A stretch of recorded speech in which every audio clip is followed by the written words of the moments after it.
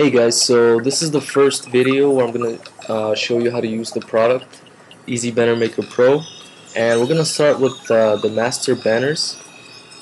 This is one of the parts of the product, and this is where it all starts. So when you want to create your banners, you start here. There's 8 different sizes to choose from, so there's pretty much every size that you need for a banner here. The most used one is the 468 by 60. This is the most popular banner size, but there's 8 different sizes here that you can choose from. So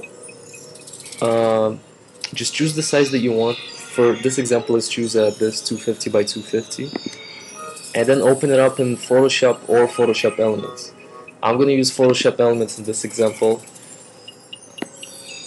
So here we go. Once you have it inside Photoshop,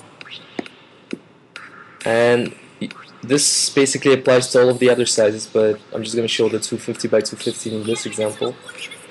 But yeah, once you have it open in Photoshop Elements or Photoshop, you can see, if you go to the Layers palette, that this template is pre-installed with background effects and shapes. And these are basically things that add some spice to your banner, and since they're pre-installed, you don't really have to do any creative work. It's all done for you here. And the way you use them is you simply check or uncheck one of these boxes here to add the special effect to the banner. You might have seen this in one of my other products, like Web 2.0 covers or Web 2.0 headers. It's the same idea here, but I've added some new effects for these banner templates. And one other thing that you can do here is when you select the effect that you want, okay, say you want this effect, you can also click on it inside the template and move it around and put it in different locations. So you can move it up, you can move it down, and you can just play around with it to get the effect that you're looking for. And you can do this for all of these backgrounds here. Okay, you can move pretty much all of them. So say you like this one, you can position it in this corner here, in this corner, wherever you want. You can also combine more than one effect into one, so you get all kinds of different, more complicated combinations. So that's one part that I wanted to show you. Okay, so let's just choose this effect here and let's put it at the bottom. The other part is the backgrounds, and these are background shapes that break up the banner into different sections. So again, these are pre-made for you, so you don't have to create them from scratch. So if you don't know how to create these curvy effects, you get them here pre-created for you. And just like the backgrounds, you can move these shapes around to get different effects and looks. I've created some of these like wiggly round shapes,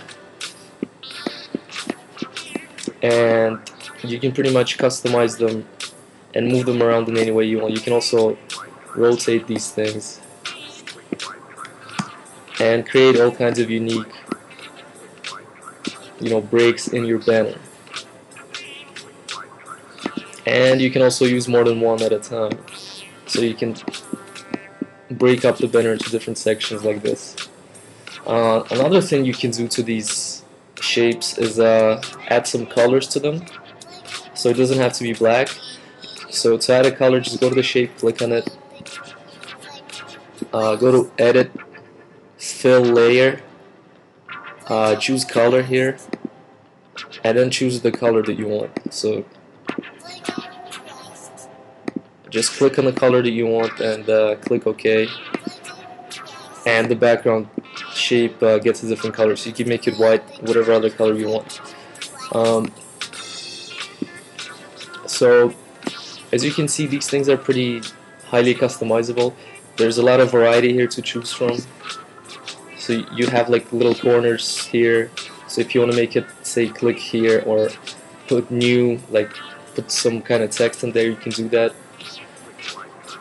You can move this corner piece into another corner if you want. Put it to the right, to the left, the bottom, top.